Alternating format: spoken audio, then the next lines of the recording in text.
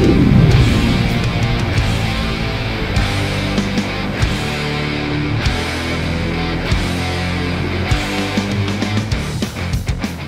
back to Live With, brought to you by Species Nutrition. Visit speciesnutrition.com. I'm Dave Palumbo, and today's guest is an old friend of the show. We got him back here for an update on what's going on in his life. He's the belt man, Steve Cardillo. What's up, Steve? Hey, Dave. Thanks for having me on the show again. Went really well last time. I appreciate it. Yeah, you know, people just don't stop asking me about the belts. And you know what? You know, you made a bunch of species belts. I see one hanging in the backdrop there, that green one, a couple years ago. And there was a couple of them we gave out. We raffled them off, and people went nuts. And I still to this day get like 5 or 10 people, you know, every once in a while, every couple of months, emailing me about how they could buy one of these belts. And, you know, you've been doing this for, what, about 25 years now, belts, custom belts? 32. 32 years. And you know what? They're as popular now as they ever were. It's one of the few things in our industry that has maintained and that you've still held a stranglehold on. No one seems to be able to do what you do. I don't know why they don't, but you seem to still be the only game in town that does belts on a regular basis for not only top bodybuilders, but top celebrities and the like. I mean, you just have, that's your niche that you carved out, and no one seems to be able to move in on you. Thank you. It's just, you know, again, it comes down to persistency and building something that would last forever.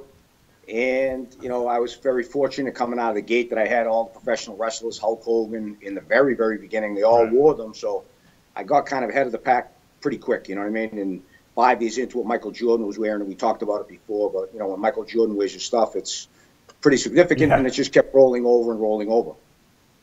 It's just weird. It's like, it's a very small niche, but yet, you know, you're the only one who does it. So it's like everyone who wants a new belt, you know, calls you up. You've probably made belts for every single Mr. Olympia, I'm sure, in the modern era, as well as in every division across, you know, the scope of the physique world.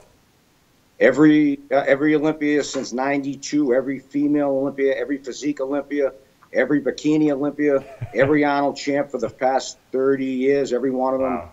It's pretty, you know, I sit back and it's kind of mind-blowing. It's hard to wrap your head around it when you look back at the history of it, but it's nice, though, as well. You know, it worked out well. It's cool because you kind of have contact with all these top people on a regular basis. I mean, because they obviously contact you to get the belt. I see the Phil Heath gift belt in the back there hanging on the wall. And, you know, he's obviously going for number 8 this year, which would put him in the elite, you know, class of Ronnie Coleman and Lee Haney for the only 2 other men to win 8 Olympias. So, I mean, you've done belts for the best of the best. What was the most unusual belt you've ever done? Just recently, I did one for the Prince of Dubai. It was pretty interesting. He had a lot of stipulations on this particular belt, and red inside, all kinds of stuff all over. But it was pretty cool to have someone like him. Obviously, when Dwayne calls The Rock, I had to do one with the tattoo on it, and it was too intricate to embroider. So, ironically, I've been after this mural artist to the stars for like 5 years. I've been trying to get him to come on board to do some paint the belts for me. So after that, his name's Patrick Ganino. He finally, I made him, you know, after 5 years, I basically made him an offer he can't refuse. So he was basically the first one to do the Rocks belt, which was pretty significant. And then from there on, it's, you know, but that's probably the tattoo of the Rock's arm on a weight belt was pretty wild. That's awesome. Now, so you got a guy who's actually painting on the belt by hand? Yeah, he's a mural artist he does a lot of celebrities. So I've been asking him for a long time if he would, you know, do some belts for me, you know, going from obviously 10-foot building murals coming down to doing a small belt. So he wanted to, but he's been so busy. So after all this time, he finally said, guy, I have to do the Rock's belt. You know, he's pretty, you know, important to me. He said, no problem. So once he did that, he said, let's sit down and talk about it. We cut the deal. So what I'm going to be doing now, I just did Dennis Rodman's, Hulk Hogan. Wow. He's going to be painting them for me. Here's one he did for, you know, Dennis Rodman. I don't know if you can see it. Wow, yeah, that's awesome. That is awesome. Yeah, that's the Rocks, right? Yeah, the Rock's back there. Then he did one like this one here, but the Rock one tattoo, he has it. I don't have that one. But then he did one with like an Armani, all hand painted. Yeah. All hand done. He did one for, this is Hulk Hogan, but what I'm going to be doing, these aren't for sale. These are just for, I'm going to be doing a lot of giveaways with these. That's awesome, so, from the Rocky movie, yeah. All pretty wild. So, you know, I'll be doing a lot. I'll be doing some of the money for charity, and you know, it's just more something that I had to add to the game. I've been wanting to do this for a long time, right? But I want to get the right person. This guy's the guy. So now, Steve, well. For a custom belt like that, that's hand painted like that, I assume that belt's got to be a little bit more expensive. Yeah, honestly, I wouldn't even put a price on it because I'm giving them away. So it would be kind of probably out of the ballpark, except for, you know, some celebrities. But even then they just want to hang them on the wall. So a couple of wrestlers want them. So I'm gonna, you know, they're gonna hang them on their wall. Which over the years, sometimes that's what happens. And I try to tell the guys, hey, wear the belt. If you want another one for your wall, I'll make it for you. But the purpose of the belt is so you wear it. So I get them on the wall. I get them to wear them. Wherever it goes, I'm happy with it. Did you ever do I forgot to ask you. I think we did. We talked about it last time. I can't remember. I got Alzheimer's now. What did you do for the Incredible Hulk, Lou Ferrigno? You made a belt for him? We made him. I made him for him, his kids, his wife, all his gimmicks. Yeah, he's been with WBF. That was the big inaugural belt they gave him. Yeah, it's signing on. Yeah, I made him a lot of belts. Yeah, that's what I thought so. You know, it's an amazing industry because everyone seems to work out in the sports industry. I'm sure, from football players to boxers to MMA guys to, you know, and everyone wants to have like some kind of identification tag. And let's face it, you know, in the gym you can't wear your football jersey necessarily. You know what I mean? But you could wear a weight belt, and it's kind of like makes you feel special, I guess. And I think especially when guys turn or girls turn pro, it's like they want to get that like acknowledgement. And a lot of times, I'm sure you do a lot of them to say IFBB Pro so and so or so and so. Yes. It's kind of like a graduation certificate you're wearing on your back there. Right. Well, that's kind of been a little problem where everybody wants to wait till they turn pro to get a belt, and I try to say, get my belt, and it'll get you to become a pro quicker. You got to have that. You know what I mean? You got to get the belt. So it works out well. Luckily, there's a lot of pros now, and a lot of them need the belt, so it works out well. But obviously, it's going to help you. It's a tool to help you become pro. Right. You can get, you know what it's all about. What was one of the like coolest nicknames that you've ever had to put on a belt that you said, hey, that's a pretty good nickname? Oh boy. Probably I don't know, the Boston Mass is a pretty good one. Yeah, that's a good one. That's a good one. Quadzilla, obviously, Paul was a freaky one. We did the logo. Those were a couple cool ones. I did one for my nephew, we used to call him the Morel Kid. That one worked out well in high school. So nice. I made some cool ones. It's a great. What is like a typical custom belt, like the standard one, cost? Like if someone wanted to purchase one from you, just out of curiosity. About $225. Okay, and that's reasonable. These belts last forever. That's the great thing. They're indestructible. I've seen them. I have a couple. They do not. You cannot. The only way you're going to screw these belts up is you're going to lose them. Yes, because someone steals it. Exactly. I actually left the belt, one of the belts you gave me, at a gym because I notoriously will do a leg workout and I forget and I leave the belt there. And it became the gym belt. And everyone who would come into the gym would borrow the belt. And they would all give it back because it had my name on it. So like, you can't walk out with the belt on it. And it's funny because I felt bad taking it back when I realized that the gym I had left it there because I thought it was gone. And it was a gym I didn't go to all the time. And I went there one day and I saw my belt. I'm like, holy mackerel, my belt. And they're like, well, Dave, everyone uses this belt. So I kind of left it there as like a memento. But your belts are, you can see, everyone knows it's a Cardillo belt immediately. You're so recognizable, your brand, that, I mean, if you sat down and tried to, I'm sure you didn't figure this out ahead of time, it just kind of happened, but if you would have tried to figure this out ahead of time, you never would have been able to figure it out as well as you did it. No, never. You know, I mean, it was just basically one belt at a time and being persistent, and obviously I enjoyed doing it, so it really was, it's never been work for me. So not having to really work and just promote and I surrounded myself with, I had a Reebok deal pretty early on, so I learned a lot about marketing. And but going back to the belt and the price, a stock belt is $150. What does a pair of sneakers cost? It lasts 6 months, a year. Absolutely. It doesn't make sense to me. No, it's a non-expense in terms of weightlifting equipment because, like I said, it lasts forever. Now, Steve, I've been watching your Instagram, your Facebook page for the last number of years, and I'm always seeing you doing these. First of all, you do these workouts by the water. They're like these with buckets of water and all kinds of crazy equipment outside by the water. I've been seeing you do this for years. Where did that come about, these unusual workouts? Well, the buckets, it all started probably when I was almost a teenager. I would go to my camp, and I didn't have any weights there, and I always wanted to, I want to try to get to a gym, whatever. I was young. Right. My father would fill up 5-gallon buckets with water and say, go ahead. So then as it evolved, I put it, as I learned more about drop sets and stuff, I put a hole in it, and it all started from 2 5-gallon buckets. Then later on, when I, had my home and I was able to put a gym on the dock, then my mind went crazy. And I'm telling you, Dave, there's nothing, I've done everything training-wise, and not because I designed it, but the pump you get from this is, think about like, say, to drain the bucket, a big bucket is about 50 reps. Right. Think about 30 maximum singles, and then the last 20 is a pump. 30 max singles out of a jug. Right. It's pretty amazing. You must live in a really nice area, because that's a pretty big dock you got there, I see. Yeah. I keep adding a little bit more on and on, but I think I've peaked out. I can get everything I need on that right now. It's beautiful. I mean, where is that located? That's up in Massachusetts, right near New Hampshire. What waterway is that on?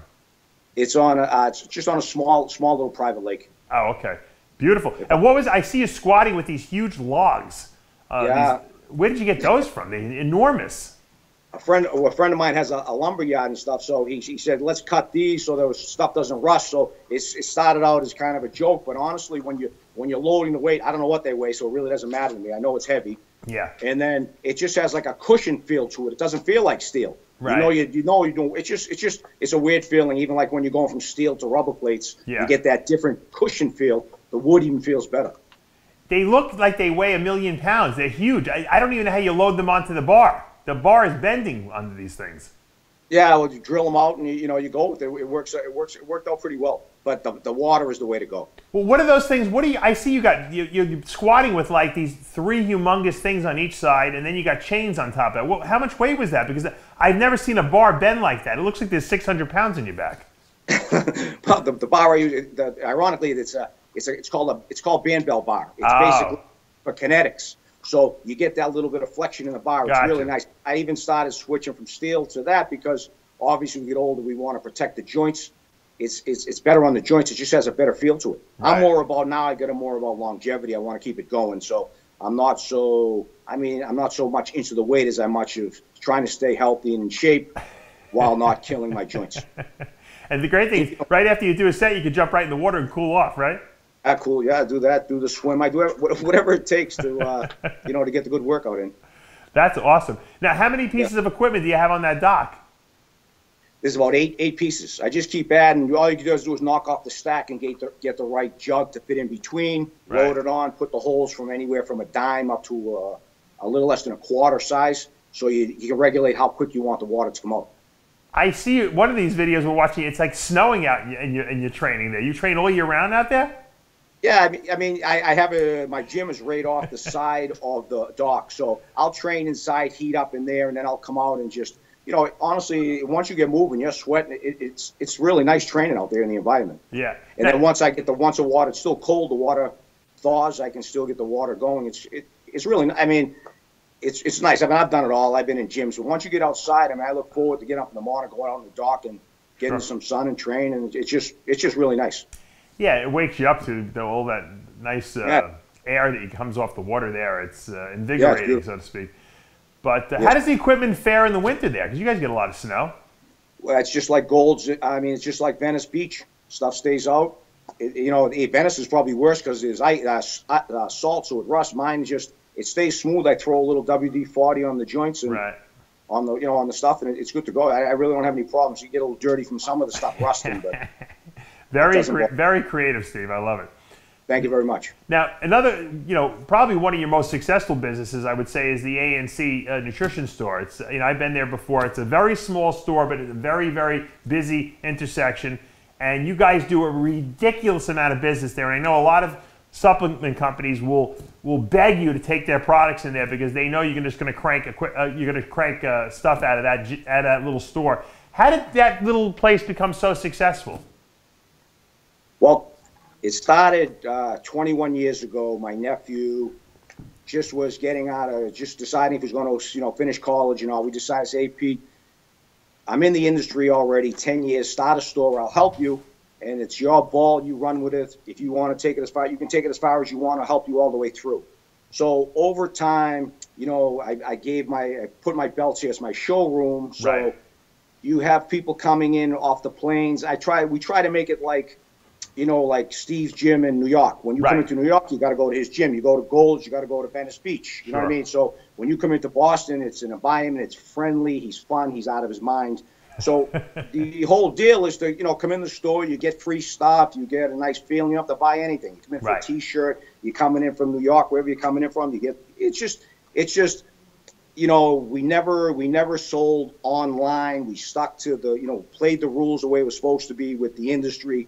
So all of these guys now that are whining about Amazon, I hate to say calmer, but this is what's happening. You're getting a taste of what you people were doing to people like my nephew who stuck to the rules, who sold what you gave him the right way.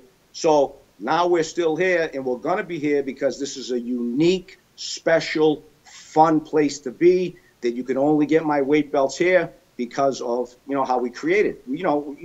I deal with everybody in the industry, all the owners. Right. It's a beautiful thing. You know what I mean? It's just so this is, it's just a lot of work. He's here all the time. You come in, you're going to see him. He's here. It's his store. Right. That's how you become successful. I love it because you guys got products stacked to the ceiling in there. If you guys go, and it can be stacked to the ceiling today, and then tomorrow it's all gone. It's amazing how fast you move stuff. Stack them high, watch them fly. Stack them deep, sell them cheap. That's what he does. He's the man. Now, That's how he does it. You got a special going now. If anyone goes into the store and they buy one of your Cardillo belts, you have a product that you give away for free. What's that deal? Let's talk to me about that. Okay. So, all the stuff, like he gets all of these like slightly blemished stuff. He gets all the one-ups, all the samples. I can't sell them, but he can sell them. So he has, you come in, you're going to get special deals from him on the belts. But the bottom line is he just did a program where he's starting to come in, buy a belt. He's going to have a product of the month. Ironically, obviously, this is your show. This month, it's going to be, he's doing the Fiberlize. I love this stuff. And, it's ain't a commercial, but it's going to be, you're going to be able to come in, buy any belt you want, get a free product like Fiberlize out the door. And, it's good for me. It's good for his customers. It's good for you as a supplier. It's just good for everybody. And nobody can do it. So a free tub of Fiberlize if you buy a belt. So that's a great deal. It's almost worth making a trip up there. I think Jose Raymond may buy a belt from you just to get a free tub. Jose's got a lot of belts. He's the best. And you know what I mean? You come in, like I said, it's all about customer service. We know Amazon is killing everything, but you still want to come in. When I played sports, I went into the sporting goods because I wanted to talk to the guy about what's new.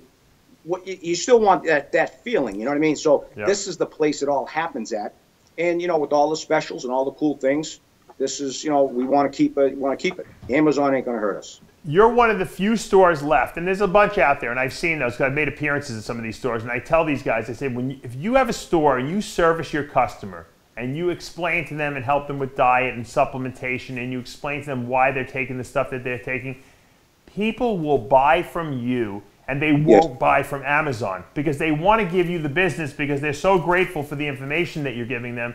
Because let's face it, a lot of people just start working out. They just start getting into this. They have no idea about anything. They're so overwhelmed. They don't even know what to buy from Amazon if they even could go to Amazon. So to come into a store like yours, be educated, find out what they should be using and why they're using it. They're willing to pay for that knowledge, and the way they pay for it is they give patronage to your store, and they purchase products from you. And I think that's a great thing that you guys are doing, and that's I think why you're so successful. And besides the customer service, you come in and you're looking for something. He doesn't tell you get this, get all these things. He tells you what you need to get. He could make more money by selling different things or whatever, but he gives you what you want because what good is a customer that you dump something on and they never come back? Right.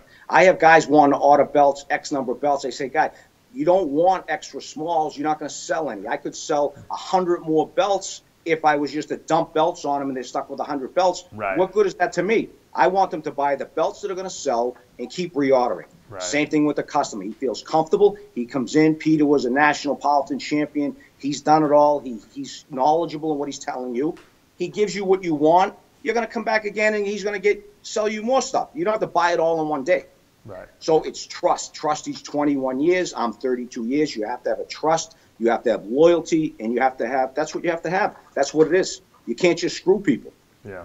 Where do you see the supplement industry going in the next 5, 10, 20 years from now? Do you see it pretty much staying the same, or do you think we're going to have less companies, more companies? What's your take? Because you have a good historical perspective because you saw it from the inception. Yes. Amazon obviously is going to kill a lot of people. But I think they're going to kill everyone anyways. I think they're going to kill themselves eventually because we all know they're selling the stuff cheaper than what you sell it to them for. Mm-hmm. They're going through the old USA Today deal where they would sell a paper for a nickel that cost a quarter. They got the customers, but I don't think it's going to work like that in the supplement industry. I don't think it's going to work that way. I don't know. I hope that it doesn't hurt us, but you don't know what's going to happen. I got news for you, Steve. I think Amazon doesn't sell as cheap as some of these other websites out there that I've seen. They're pretty good. They're not like ridiculously low, but I think that some of the other websites will be more damaging than Amazon will. Yeah, you're probably right, but it just comes down to when you want to find information, what do you say? Google it. Now it's to the point where I want to get something. Where do you say? Amazon. It's just two words that are thrown out there Right. Well, people go there and they read the reviews, but sometimes a lot of the bad reviews on Amazon are because of disgruntled customers, not necessarily because a product is bad. So you have to know how to really interpret those reviews. For me, as a guy coming up, I still like going into a store and talking to a human being in person. Yeah. And getting the information and hearing them say it to me and explain it to me.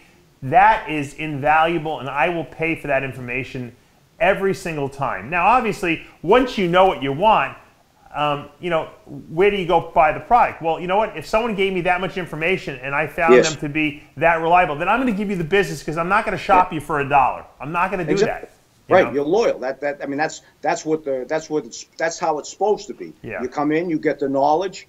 But some people will sell you out for $1. So be it. They have to live with that. I mean, it's about, again, the customer service, the feeling. He's friends with all these people. Yeah. His customer said for years, he becomes friends. I would feel horrible buying something. I know. If I have a friend as a restaurant, I don't go to a different restaurant because I feel horrible. I feel like I'm cheating on my friend's restaurant. That's kind of what I'm about. I'm as loyal as it gets if that's what I'm about. Now, Steve, you wrote people like that. Yeah, you've always been a loyal type of guy. That's just your character. Now, Steve, you wrote a book a couple years ago you told us about called Teen Weightlifting, and you're making it available now on your website for free. Is that right? Yes. Well, what I did was my uncle, when I first started younger, he taught me, I made some mistakes. I taught I trained. Then when my nephew came around, I started him when he was like 8 years old. The book is kind of written about him. It's called How a Champion is Made. So back in the early, I'm talking before computer and putting images, I actually documented his training, his records, all his things from the time he was 12 to the time he was 16 and a half. Wow. So I wrote the book on my experience, making my mistakes, trying to take my mistakes away, giving them to my nephew. That turned out, he's 6'2", not stunting the growth, all that bullshit. Right. He became a successful athlete. He didn't make it to the next level in sports, but he became a successful businessman. That's what weight training does for us. It makes us dedicated. It's what it is. You dieting, training. You just can't do it. It sounds easy, but it makes you a stronger, better person. So with that, you carry that through your life experience. And then now he's in business. He's successful. He carried all those things with him. And now, the book should be read by all kinds of kids because it doesn't stunt your growth. It doesn't slow you down. It doesn't do all this bullshit. It makes you a better athlete, makes you faster, stronger, bigger. It's nutrition. It's so much. So everything I document is in there. So I say, hey, selling books now with social media, the world is the limit. It's not, money doesn't motivate me. I would rather help I was a school teacher. Kids still come up to a kid ran in today, thank me for being a good teacher. I was a nut. He was a nut. We're all nuts, but, you know, we had a good feeling, and I set an example. I don't drink, I don't smoke, I don't party. I could look at your son or your daughter and say, oh, you don't drink it. I don't drink at all. So I have no problem. I want to set an example. So I want the kids to know that you can be successful in something if you all get these traits early age, and this is all done through weight training, I believe. So yes, the book is available. You just download it for free. The parents and kids can read it. I don't know. To me, it's a good read. I have another little nephew coming up. I haven't hit him with it yet, but he's going to be the next generation where I will do more functional training, where I have my nephew do powerlifting at 15. Looking back, maybe not squatting 500 at 15, but the next one will be more functional for athleticism rather than training. I think it's great. My son is obviously only 2.5, but I'm already thinking, all right, when are we going to get him into Little League and football and all this? And obviously, weight training and eating properly is going to be a big part of his program. And I think it's for, I obviously have a lot of experience in this, but for the average parent, they don't know anything about this stuff. So that's a great book for them to be able to download for free, go through and use what they want out of the book, and at least not feel like they're lost and they're not misguiding their kids. And it's documented. It's not just someone reading it and telling you this. It's documented. I've been on studies at Tufts University on protein. I've done it all. So I'm giving you my experience, some knowledge, but more experience on experimentation, and the outcome is where you want it to be. You cannot compete today in any sport if you do not weight train. I agree. I absolutely agree. Yeah, I agree. Cannot. You're way behind. If you don't start young, and the guy that is a stronger, faster, dedicated, determined guy will outbeat just a talented who does nothing. Coaches don't even want them anymore. No, I know, you're right. Back when we were kids, we did push-ups and pull-ups and sit-ups and stuff like that. But now weight training is the thing, and you're right. It gives these kids an advantage because they're stronger, and they're more powerful in the field. They're more explosive, and let's face it, that's what athletics is all about, having those traits. So I think it's a great service you're doing, and the website is what, stevecardillo.com? No, my website is Cardillo USA. Okay, Cardillo USA. I'll be pumping it up I'll be pumping on social media. I got a lot of celebrities going to be kind of throwing it out there. A lot of athletes will be throwing it out there just because, like I said, I don't want any money. I was going to try to get $1 for charity, but I'll give charity in other ways, which I usually do. But the belt is, the book is strictly free. I just want kids to be comfortable and their parents to be comfortable, so that it's just good. It's just the way it should be. They should be able to feel comfortable about it, because parents are concerned about stunting their growth and all the other stuff. Steve, a final question: how many belts do you think you've sold in the last 32 years? Oh God, man, we can't go down there. A lot of belts. Just a Reebok deal alone was good enough. Over 10,000? Oh, way more than 10,000. Wow. All right. When I was with Reebok, I was in 13 of the major chains. Oh, Champs, wow. Captains, Dunham, Sports Authority, all the big boys. I didn't even realize that. And that was 5 years into the business, so I parlayed a little bit and just kept it going. Congratulations, Steve, on all your business acumen and accomplishments, and thanks for always supporting Species Nutrition and the RXMuscle website. And we'll get you back again. We'll get some more updates on what's going on in your life. And you're an interesting guy, and the fans love you. I really appreciate the show. I appreciate you having me on. I love your products, and anything you need from me. And what we'll do is we will have a giveaway with the Species belt when this is airs. We'll be good to go. All right. How are we going to do that? How can people win that thing? Well, they're going to go to my Cardillo Weight Belts Instagram. Right. And there'll be a whole thing. Basically, just follow both of us.